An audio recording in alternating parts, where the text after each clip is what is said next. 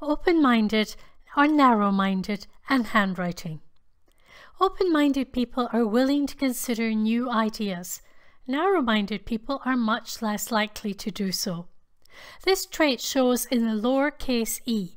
If there is a space within the loop of the e, the person has space in their mind for new ideas.